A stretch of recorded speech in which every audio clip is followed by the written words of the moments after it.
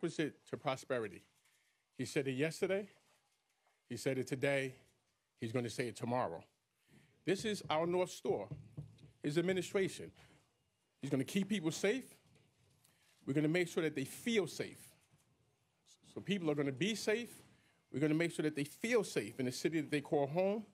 And we're going to be doing this while protecting New Yorkers' rights. So before I introduce the mayor, I'd just like to acknowledge some of the partners that we have up here today who are committed to subway safety and safety in New York City. Of course, we have the Police Commissioner of the City of New York, Edward Caban. We have my partner, Deputy Mayor Ann Williams-Isom. We have a Chief Advisor to the Mayor, Ingrid Lewis-Martin. We have the MTA Chair and CEO, John Oliva. We have the NYPD's Chief of Transit Bureau, Michael Kemper. The NYPD's Chief of Patrol, John Chell. NYPD Deputy Commissioner, Kaz Daughtry. Health and Hospital Commissioner, our doctor, Dr. Ashwin Vasan. Our Department of Social Services Commissioner, Molly Park. And also we're joined by Brian Stetton, our Senior Advisor for Severe Mental Illness. And also the mayor would like to extend his thanks and our administration thanks to Governor Kathy Hochul for her leadership and partnership in these efforts. So with that now, I'd like to turn it over to the Mayor of New York City, Mayor Eric Adams. Thank you. Thanks so much, DM Banks. And I'm glad you introduced all the people who are here because it's a hallmark of this administration that we believe in collaboration and we believe that we must come together to solve these extremely complex problems. Far too long, we have relied on one agency or one part of government to deal with issues that cross over various areas of government. And we could not have asked for and received a greater partner than my brother Lieber for what you have been doing and how you have been holding it down over and over. We stood side by side so many times. We have been on the trains together. We have analyzed how do we deal with the public safety issues that we are facing in the city, particularly in our transit system. And we are clear, and I'm going to continue to state, as DM Banks indicated, public safety is the actual safety, and it is how people are feeling. We know we have over 4 million riders a day in a reliable system, and we know that we have approximately 6 felonies a day out of those 4 million riders. But if they don't feel safe, then we're not accomplishing our task. Stats don't matter if people don't believe they are in a safe environment, and that is what we are going to accomplish. I said it the other day, and I'm going to say it again. 3 problems that we must correct in this city. One is recidivism. You cannot continue to have 38 people assaulting transit employees and committing over 1,100 crimes in the city. 2, severe mental health illness. It's a real problem. We see it on our system. People need the help that they deserve, and we are focused on doing that with the entire team that we have in place. And 3, the random acts of violence. It plays on the psyche of New Yorkers. So someone is pushed to the tracks or someone shoots a gun in the subway system. Those 3 aspects are sending the message that our city is out of control. Our city is not out of control. We have the best police department on the globe, and they are delivering safety every day, and I cannot thank them enough for what they do in our city. Public transit system, and especially our subway system, it's the lifeblood of our city. We hear it all the time from all of our corporate leaders, and those 4 million New Yorkers use it to get to work, school, and everyday movement in our city. And it makes New York City possible. In fact, we are who we are because of our public transportation system. And keeping New Yorkers safe and maintaining confidence in the system is key to ensuring that New York remains and continues to be the safest big city in America. When we came into an office 2 years ago, we were focused: public safety, revitalizing our economy, and making the city more livable for New Yorkers. And today, we are continuing to deliver on those 3 important entities. When we saw an uptick in crime on the system in January, we did not wait. we responded immediately. Commissioner Caban and his team, Chief Kemper, immediately reached out to me probably 3 weeks into January and stated there's a trend that we're seeing and we must respond immediately to it, and we partnered with the MTA to do so. We surged more than 1,000 additional officers in the subway system for each day. And we saw the help from the MTA. They have installed over 15,000 cameras in our subway system, including 1,000 cameras in subway cars, train cars. And our data-driven deployment of additional officers produced good results underground. We saw arrests in the transit system increase 45% for the year. Our efforts have provided immediate results. In February, we witnessed a 15.4% decrease in crime, and in March, we saw a 16% decrease in crime. Thank my partner in Albany who continues to understand our North Star is public safety, and that's Governor Hochul. I could not ask for a better partner in ensuring we're able to move through technology like this and initiatives like this. When I spoke to the governor and told her, I believe we found some of the technology we're looking for, she said, Eric, let's move ahead and let's accomplish the task. We know the strategies that we put in place are not enough. We must get rid of those 6 felonies per day. And that's why we are going to evolve. We're going to evolve in a way to ensure that technology becomes part of the public safety apparatus that will join our police officers to accomplish the task we're looking for. I'm proud to announce that we are taking the next step forward in our ongoing efforts to make our subways even safer and ensure New Yorkers feel safer in the transit system. Today, in accordance with the Post Act, for the use of technology by the NYPD, we'll be publishing the impact and use policy for electromagnetic weapons detection systems here in New York City. This kicks off the 90-day waiting period before this type of technology can be tested and used in our city to help keep New Yorkers safe. This is a rule that we have to follow. We have to wait 90 days before we can implement this technology. But during the 90-day waiting period, the NYPD will work to identify all vendors with effective technology and expertise that are willing to come to New York City and pilot their technology to help prevent firearms from entering our transit system and other type weapons. We put this out, the calling, in January of 2022, and we're seeing private industry step up and answer the call like those calls have been responded to before. This is a Sputnik moment. When President Kennedy said we were going to put a man on the moon and everyone responded. Well, today we said we're going to bring technology that can identify guns and other dangerous weapons, and our private industry responded.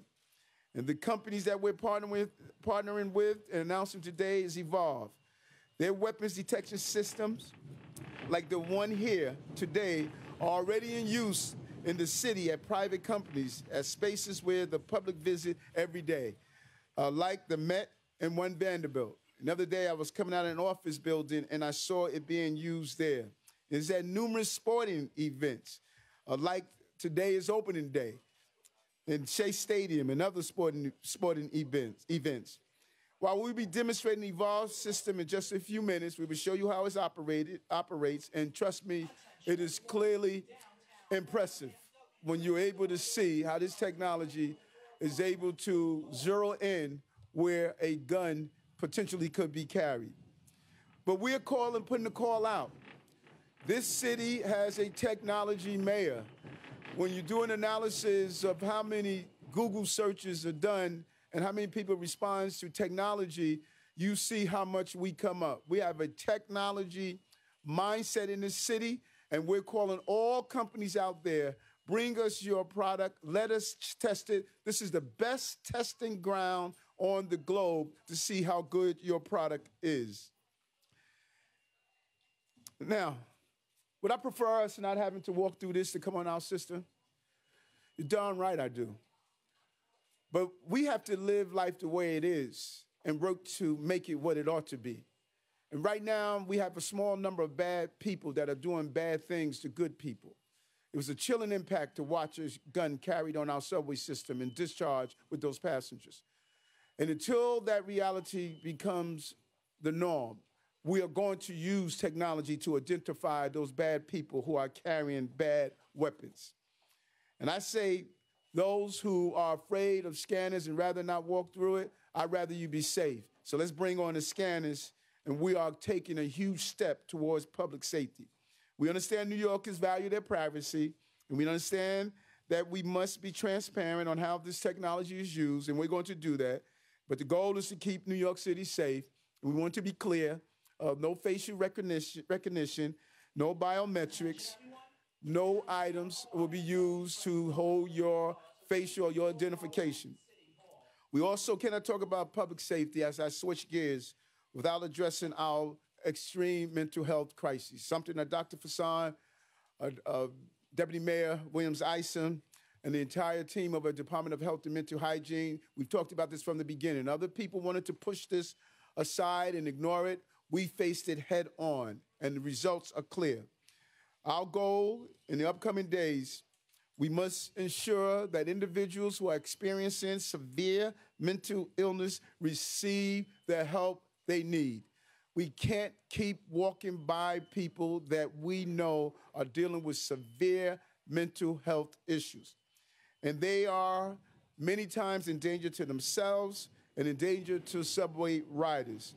We lost another life this week when a rider was pushed into the path of an incoming train. Our subway system is not a hospital, and it's not an emergency room. This is not the place where people should be if they're dealing with severe, extreme mental health illnesses. This transportation system must be a place where we commute safely. Those who need specialized assistance from medical professionals must be in places where they can receive it. Safety and justice for all New Yorkers must go hand in hand. So today, in addition to our technology announcement, I am announcing that we are ready to start hiring more clinicians for our subway co-response outreach teams, also known as SCOUT. These teams consist of clinicians and police working together to swiftly move individuals with untreated severe mental illness out of the subway system and into care. In response to the team's early success, Governor Hochul has announced $20 million to expand to 10 teams by the end of 2025. We're also taking legislative steps, asking Albany to pass Assemblymember Bronstein's Supportive Intervention Act. We have to meet this head on, and the laws must match the policies that we are attempting to implement. This will empower us to scale up our efforts and ensure that we are considering a patient's entire history, not take to the hospital one day, give them medication, and then relieve them, but to take into account their entire history so that we can give them exactly what they need and make the determination whether to admit them to a hospital and give them the care that they deserve. If we remove these barriers, this would make common sense approaches to change on how we're seeing the mental health crisis adjust. This will allow us to get even more people with untreated severe mental illness the help that they need. And I want to be clear, these change rules will apply to a small number of people. Those with mental illness is severe and is going untreated. We're doing no favors for our brothers and sisters living on the street, dealing with severe mental health illness, and walking by them, waiting until they commit a crime, or waiting until they do a violent act and traumatize a family member. Can't have a system where 50% of the people at Rikers Island have mental health illnesses and believe that that's the answer to the problem. We're going to respect civil liberties, but you don't respect individuals when you ignore that they're crying out for help. The cruel aspects of severe mental illness is that it sometimes prevent those who need help to recognize the need that they require. And that is why we have laws that allow involuntary care.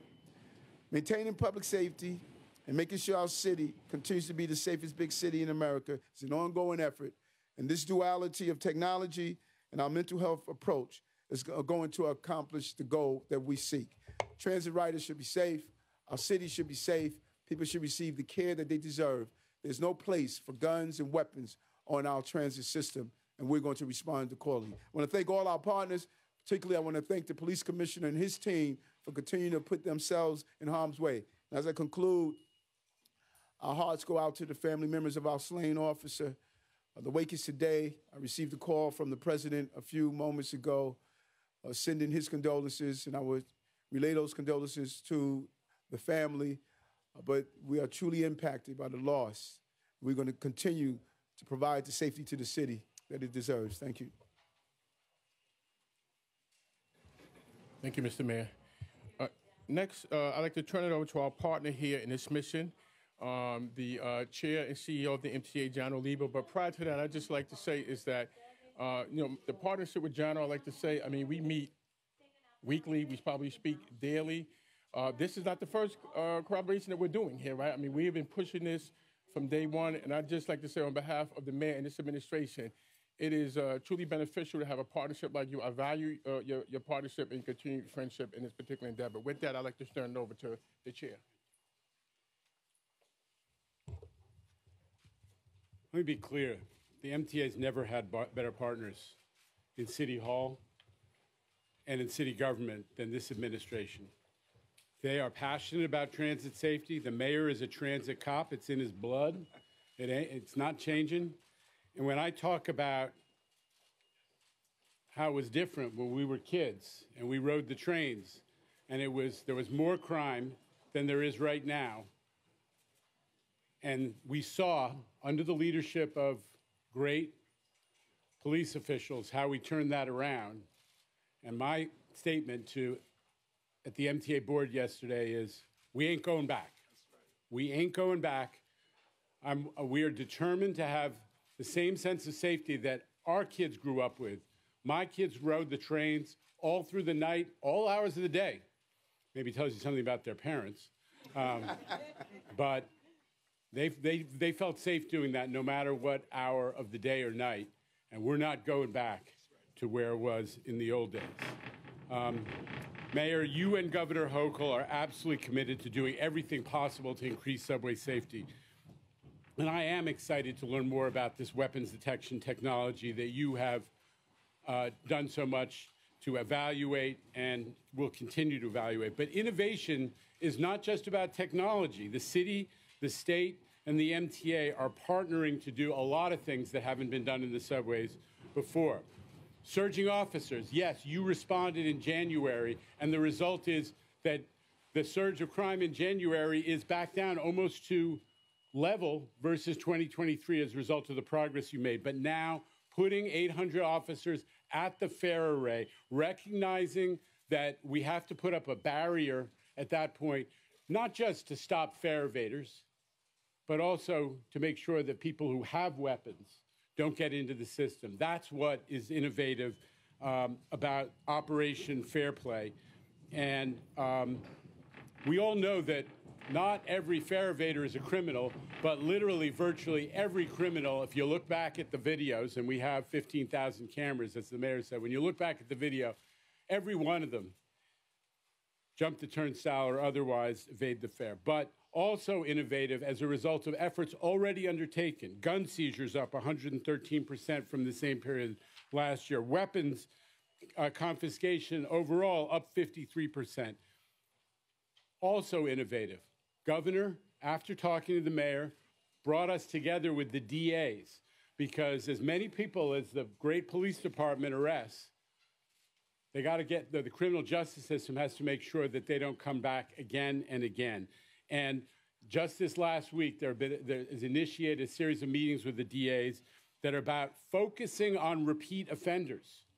Looking at the stats, the repeat offenders identified by the PD, barely over 100 of them accounted for some huge percentage of crime last year, something north of 20% of the crime. We need to make sure that their full criminal history is looked at every time a decision is made about bail, charging decisions, indictment decisions, and sentencing. That has to be a focal point, and that discussion with the DAs is underway, and I am determined, with the mayor and the governor's leadership, that should yield results. But the biggest innovation is what the mayor just talked about, is this mental health initiative, what we call SCOUT, putting teams in the field with MTA cops combined with the clinicians being hired by the city who understand the state mental health law and are prepared to pull the trigger on involuntary commitments. They know enough to diagnose severe mental illness. They walk through this passageway in Fulton, and they let people who are obviously homeless pass in some cases because they don't have the signals of severe mental illness. But they are willing, when severe mental illness is identified and there's somebody suffering in the public space, who, by the way, is likely to be having impact on the sense of safety in the system, this team is ready to pull that trigger and say, you got to come indoors. It's time for you to get treated. And that is an innovation that, again, the partnership between the city and the MTA and the state is yielding. And we have a lot more beds for mental health than we did before Governor Hochul started pushing the hospitals to reestablish the inpatient psychiatric beds that were lost during COVID. And now we're reopening beds at facilities that were almost decommissioned, like the psychiatric center on Ward's Island, to make sure there are enough inpatient psychiatric beds. Innovation. This is what the riders want to see us doing. They tell us in surveys again and again that as much as crime, the risk of crime in the system, which is pretty low, concerns them, what really alarms them when they're considering using the public transit system is the interaction with people who are behaving erratically. We have compassion, but our riders should not be subject to that sense of discomfort and fear and disorder that is part of the result of this problem we're challenging, we're trying to fight against. So as I said, we have to keep working together and innovating on safety. And once again, I just want to acknowledge the leadership we've had in Albany and the leadership we've had from the entire City Hall team. Thank you, Mayor. Thank you, Chair. Next, we're going to hear from the Chief of the Transit Bureau, NYPD Chief Michael Kemper.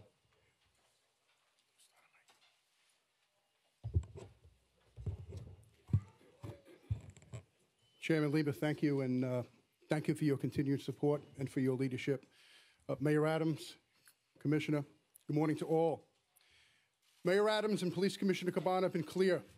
I've been clear. Public safety in the transit system is our top priority. People must be safe, and people must feel safe when they're riding the subway. As Mayor Adams mentioned, for nearly 2 months, we've deployed upwards of 1,000 additional cops into the subway system each day. Other NYPD initiatives included the deployment of top senior NYPD chiefs into the subway system as well. Last week's Chiefs in Transit added to an already enhanced uniform presence in the subways, reinforcing the sense of comfort a uniformed cop, regardless of rank, brings to our riders. More importantly, this allowed department leadership to hear firsthand from riders their thoughts and concerns. And one of the top complaints from many people we spoke to was fare evasion and how it's not fair to them, the paying rider who's doing the right thing. And they're right. Open acts of lawlessness at our fare gates sets a tone of disorder at the very beginning of a rider's journey and has proven time and time again to be directly connected to other more serious crimes in our subway system. To that, we announced Operation Fair Play earlier this week. Operation Fair Play expands upon our existing efforts to curb fare evasion and directs transit cops and patrol cops to join forces and work together to address this very visible and illegal act. To immediately set the tone of law and order at the fare gates, exactly what our riders demand and exactly what they deserve. Our message is simple to anyone entering the subway system. Pay your fare, enter properly, or there is a good chance you will be stopped by the police. Just ask the 31,500 people we already stopped this year and took enforcement action against. And over the past 2 months, we've seen initiatives like these, including the investment in uniformed cops into the subway system, pay dividends. Decreasing crime overall 15% in February and nearly 16% so far in March. This is encouraging progress. That being said, while overall crime stats indicate that crime is trending downward, we have experienced a few unfortunate, high-profile incidents that weigh heavily on our riders' minds. We understand this and we recognize our riders' concerns. And trust me, no one is more concerned about the safety of our riders than us at the NYPD. We remain focused, steadfast, and we are committed to preventing acts like those from ever happening again. Your cops are working hard at the task at hand, with increased deployments of uniformed cops and plainclothes cops to the turnstiles, subway platforms, and inside moving trains. And they're not just there for show. They are doing incredible work, and they are confronting acts of lawlessness head-on each and every day, all on behalf of our riders. This year, enforcement is at or near historic highs, with already over 4,500 arrests made in the subway system, a 54% increase from last year. Quality of life summonses are also up dramatically versus last year. Specifically, tab summonses are up 26%, with over 45,000 written already this year. And as of today, enforcement efforts by your cops have led to the arrest of 21 individuals who dared to enter our subway system while illegally possessing a firearm. This is more than double the number from the same period last year. Your cops have also made over 440 arrests this year for people in possession of other weapons, such as knives and other sharp objects. That's a 71% increase versus last year. Illegal weapons have no place in the subway system, and as I just detailed, our cops are doing outstanding work and seizing them at or near historic rates. So, and as the mayor announced, our efforts to capitalize on emerging technology, all in the pursuit of advancing public safety, is always top of mind here at the NYPD. We take great pride in welcoming any innovation that helps keep our riders safe. And as you know, your cops have a very challenging jobs and do exceptional work. And we are always looking at how we can support and enhance the work that they do. Today's announcement is an example of just that. Before I end, I have a message to our cops. Know this, you are second to none, and words can't convey just how much respect and admiration I have for you. Monday's tragic death of police officer Jonathan Dilla is a sobering reminder of the dangers you confront each and every day on behalf of New Yorkers. I wear this uniform with great pride because of you and cops like Jonathan Dilla. May his devotion to duty and family be an everlasting example for all of us. Thank you. Thank you, Chief. Before we go to questions, I'd just like to reiterate a comment that the mayor always talks about: public safety and prerequisite. During the transition, the mayor had said, hey, the way we police these, manage these cities has to change. And one of the things that he did that never ever got out, is taking place now, is that he created, and this is not a deputy mayor who works for him who says somebody else created, we're giving him it. He created this cross-sector security council. And we meet quarterly with 75 of the private security directors of all the major businesses in New York City. Chase Manhattan Bank is there. Morgan Stanley is there. The U.S. Tenant Center is there. Lincoln Center is there. And the mayor says this is an evolution of police-community relations. He says we need to be speaking to them. What are they doing? What are they seeing in their area to keep New York City safe? They use this machine, many of them. So before we made the decision to look at these type of machines, we reached out to our partners. And they says, hey, this is the good, this is the bad. Might want to check this. If you sign a contract, don't make the mistake we made.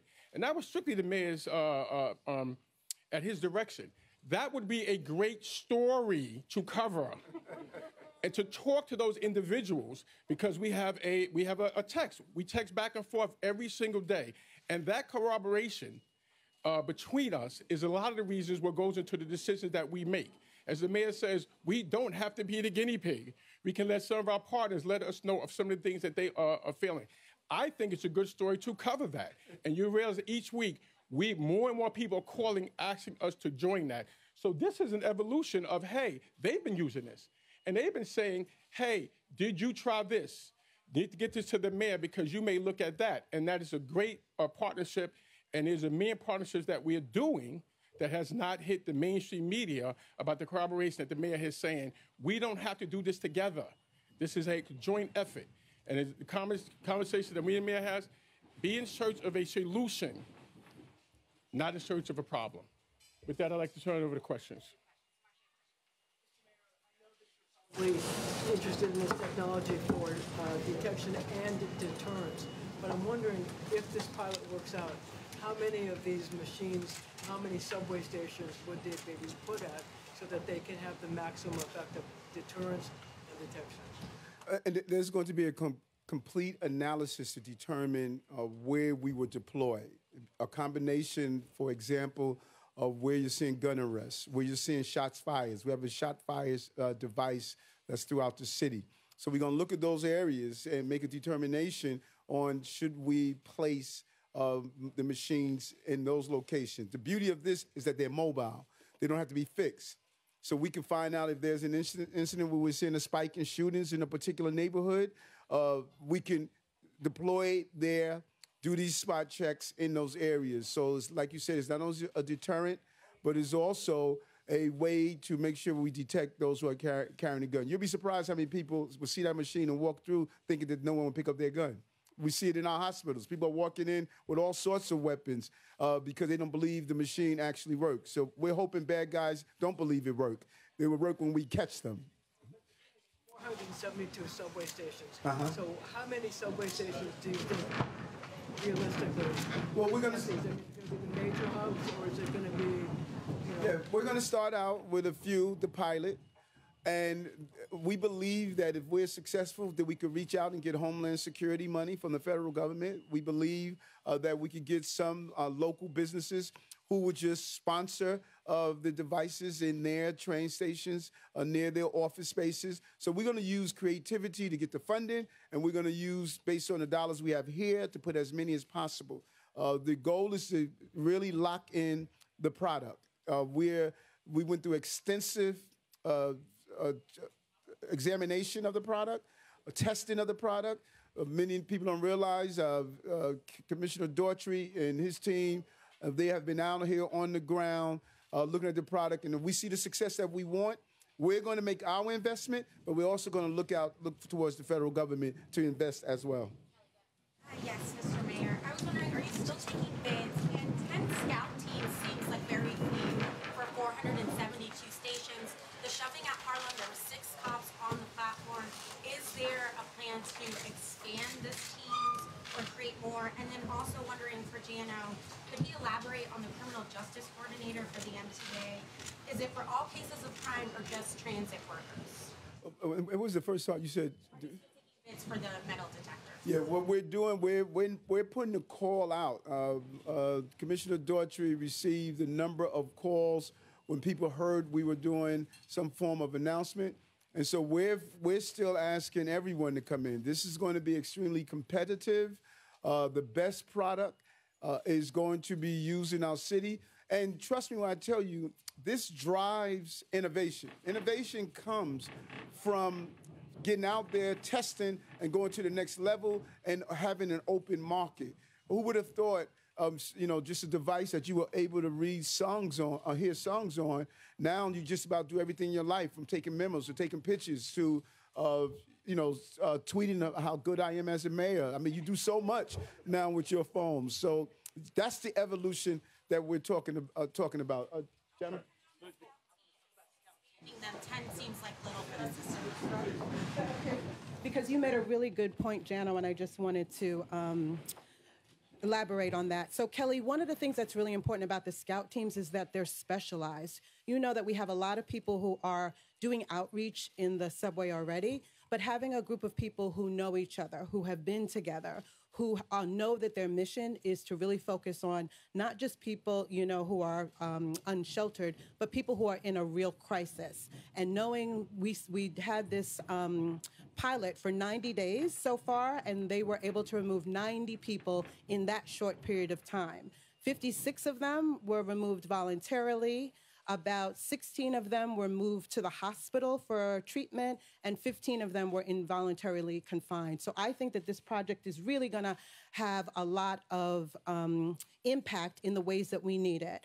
Everybody in the subway doesn't need it. The mayor said it so well. This is not about people with just mental illness. This is not just about people with serious mental illness. It's about people who have untreated mental illness and have been untreated for a very long period of time. We believe that it is part of their civil liberties, and they have the right to get help and to get treatment. And so we're excited about the Scout teams.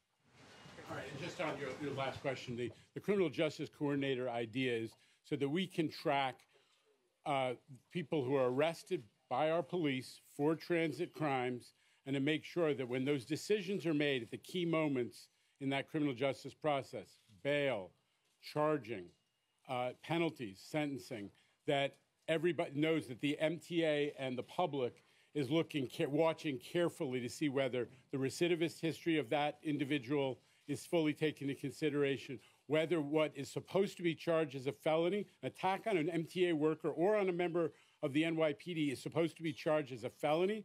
Is it being dropped down to a lesser sentence? That we're going to be able to track those cases and make our voices heard and our riders' voices heard in that equation. Yeah, Mr. Mayor, would these devices necessarily be near the turnstiles or above ground when you come in? And can somebody demonstrate how this works? We are. That's what this is for. We're gonna play with your toy. But that's the beauty of this. Because it's mobile and not fixed, we could adjust and make the determination of how we want to do it.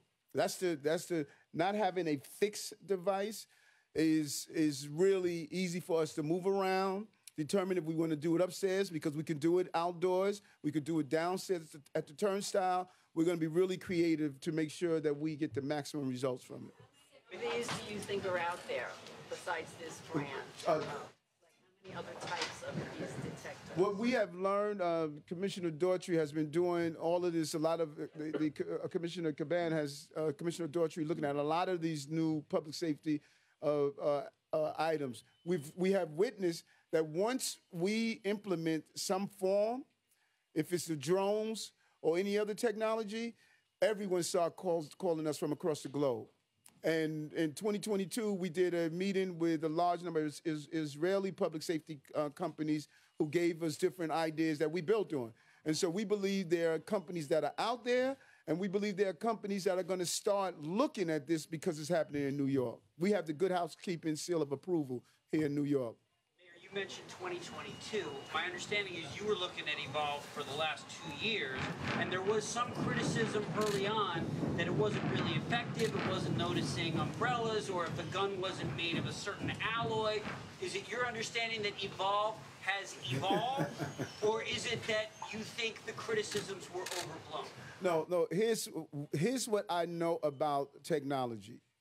The first version continues to get better. And then competition comes to try to produce a better product. And then when it's done in New York, everyone wants their product in New York. When you have a product in New York, you're able to go across the globe. And so if Evolve had a 70% hit ratio, that's 70% more than what we have now. We don't have a hit ratio that could identify someone that's simply walking through a device. So what we saw based on our testing, the hit ratio was clearly in the 99% range. But I want to be clear, if they had a 70% ratio, that's 70% better than we have, 70% more we can make our commuters safe. Mr. Mayor, can you talk about how this will stop, like will this have big lines be created because of this, and how does it differentiate between a keys and a knife? I am not the designer of the system, so I won't be able to tell you how it differentiates, but it does, and I think you're going to be pretty impressed when you see, how well it picks up the gun. I was really impressed when I saw it as well.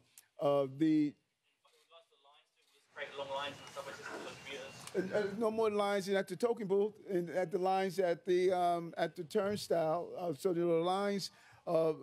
People will wait in line to be safe while they're on the A line. Can I just add One of the benefits of the reason why we looked at Evolve is that it is designed for crowds. That's why stadiums use them. You can walk through this here and never have to stop. Now, we have some other ones we're looking at as well, and you have to stop a little bit before we can get an actual reading. This one, so it's designed to negate just that. But as the mayor says, if they know that that's something we're looking at, they are going to be building it for that. And we're looking at another product that soon we will be looking to look at. The company is a small company out west. They don't have the capacity to manufacture, but they're working on it. So, you know, the mayor's directed us, like, look out there. If somebody's doing anything, whether it's Wisconsin, Iowa, he wants us to know, he wants us to look at, and we've been doing it, and Kaz Daugherty's been doing, the commissioner's been doing a great job about that. But that's your question. It's a pinch point. It's designed to be able to negate that particular factor.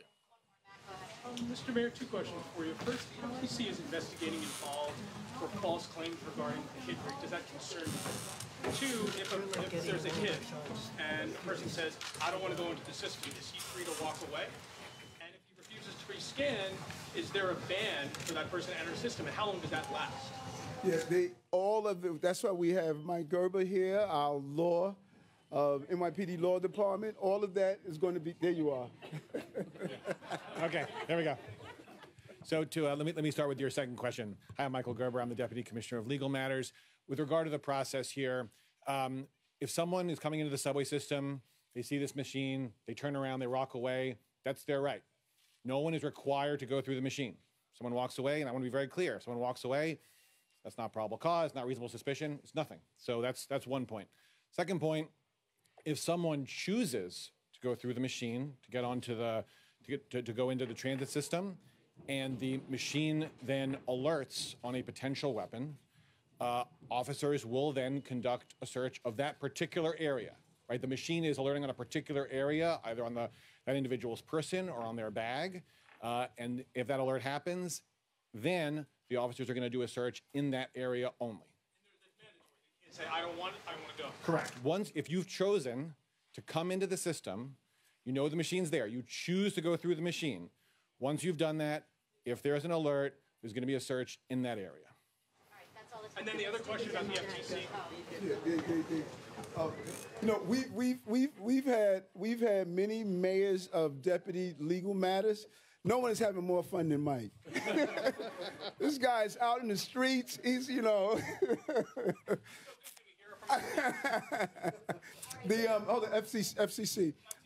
FTC. We're going to make sure, based on our numbers, hit ratio, false hit, we're going to do our data. People may have had bad experiences with this technology. What we've witnessed, that is living up to our expectation. And we're going to do an analysis and determine, you know, hey, is it living up to our expectation? What I'm hearing from my corporations, from my hospitals, from others, they're saying this is living up to our expectation. We're going to see the demonstration. Yes, yes. Yes, right now we're gonna look at the demonstration. Commissioner Daugherty. Yeah, thanks. We're going to do the quick demo, but just wanted to add on to your question about the 2 years ago. I watched The Voice of my daughter. You ever hear when contestants come onto the show, they sound like a good singer, but they don't turn their chair around, and then when they turn the chair around, they say, listen, you know, come back next time, keep working on your skills. You know, you have some potential. This time we turned our chair around, but they may not win, so we went and test them out. So, Mike, Vlad, Scott, Brad, you ready? Let's do it. Before you walk through, Look here and look over there. So, okay. Still shift right, please. Still down, please. You guys ready? Okay.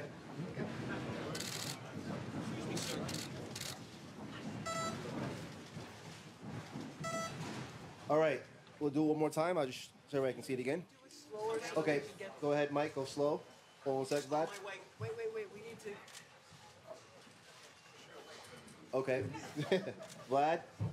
Excuse me, can you shift to the right? Scott. Photos.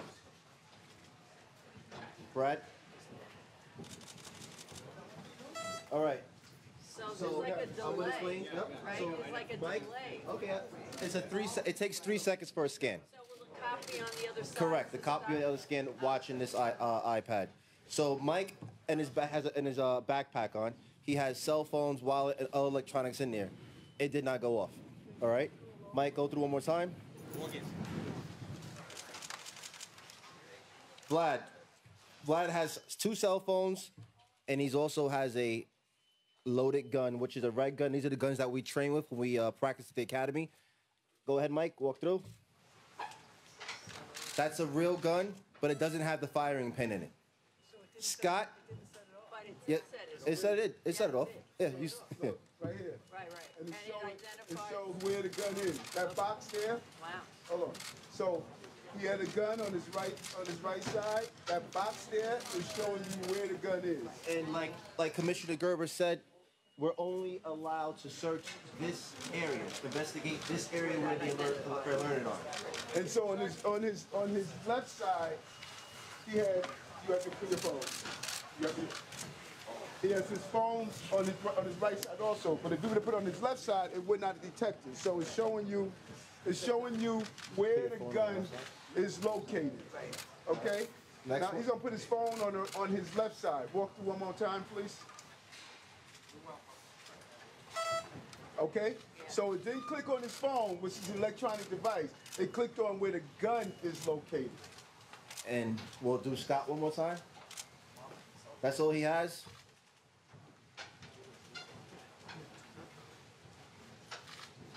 And Scott's gonna make his train like it stopped. All right.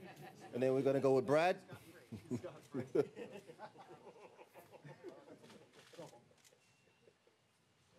All right, Brad. Brad's got a Glock. His phone on the left. See, his phone is on the left. The gun is on the right. All right, Scott.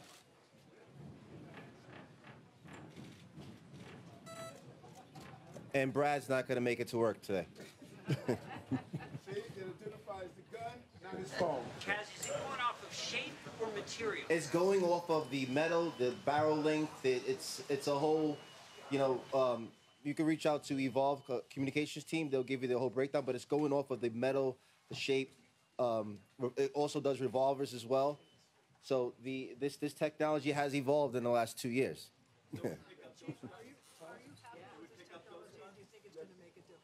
I think that is going to make New Yorkers lower the level of security, knowing that we're going to be doing this. I think this technology is going to help keep New Yorkers safe, and we're also going to explore other companies and other technology how we can use to implement into the transit system to keep riders safe. So what's stopping you from using this now? I love that question.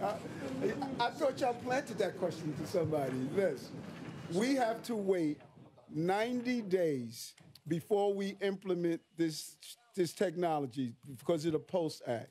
We got to wait 90 days. But think about it. 90 days. Idealism collide with realism. Notification or what? No, we cannot, well, here, my lawyer. So under the Post Act, it's a 90-day waiting period. It's really a notice and comment period. So the first 45 days, we post it on our website, our impact and use policy. Anybody, any member of the public can provide comments, positive, negative, suggestions. That's the first 45 days. Over the next 45 days after that, we look at those comments, evaluate them, maybe make changes to the draft impact and use policy, maybe things we agree with, disagree with. And so then 90 days out, we publish the final impact and use policy, and then we begin using the technology. Other contraband is found if that person is subject to arrest. Thank you so much, guys. Anytime, that's a good question. They can only search where the gun is. Yeah, no, I'm explaining that. Yeah, because that's a good question. You can only search where the gun is. If